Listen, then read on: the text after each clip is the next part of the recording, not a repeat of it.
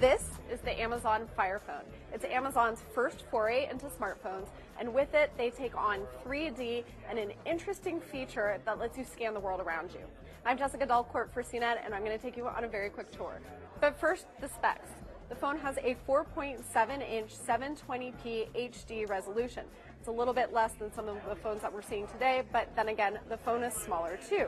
Amazon said it was really important for them to create a phone that you could hold and operate in one hand if you don't have big old paws.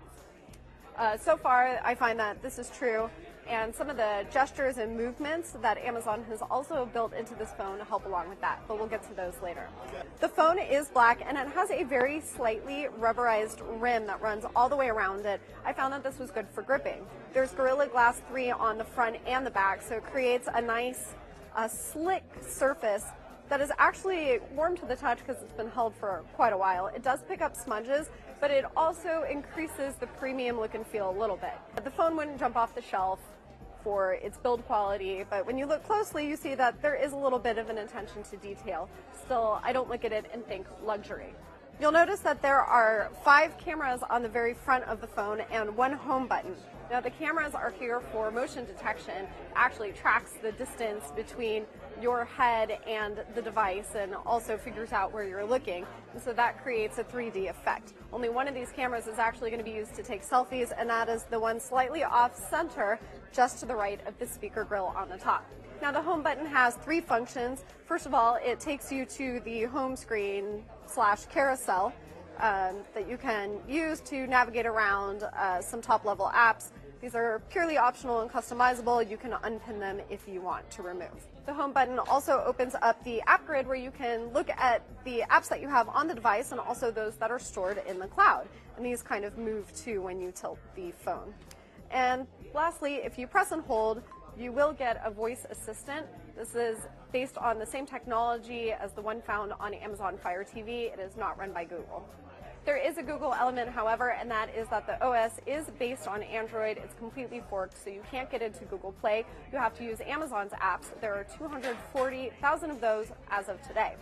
It is based on Android Jelly Bean, but it does pull in some of the memory compression found in KitKat.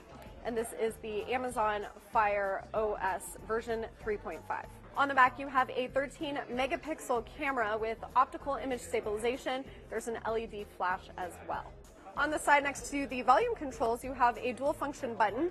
Press it once to launch the camera. You can press it again to take a picture. If you press and hold the button, that is the feature that will scan the world around you. It will identify music, a URL, and open a page. There's optical character recognition, so you can scan a poster with a phone number or a business card and be able to capture the business card. It will also scan barcodes, or if you just hold up a common object, it will identify that as well. Under the hood, you've got a 2.2 gigahertz quad-core Qualcomm Snapdragon 800 processor, so that's pretty fast. 2 gigabytes of RAM in here as well. Battery life is 2,400 milliamp hours, and there's a promised video playback time of 11 hours. Now let's take a closer look at the 3D feature. Amazon is calling this dynamic perspective, and it shows up in a couple different ways. So first of all, the lock screen image is deep and rich, and if you move it around, you can kind of look into the background a little bit, so it looks like you're there.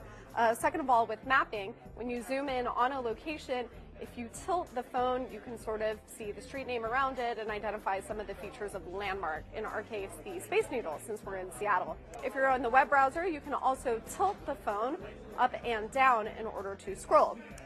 Some other motions include flicking your wrist to the right or to the left to pull out additional menus and turning it even further to see a sub-context menu. Now, all of these are customizable and controllable in the settings. Of course, the phone does also tie into all of Amazon's own software and services, and you will get Amazon Prime for a year. I'm Jessica Dalcourt for CNET. This has been your first look at the Amazon Fire Phone. For even more information and hands-on impressions, go to cnet.com.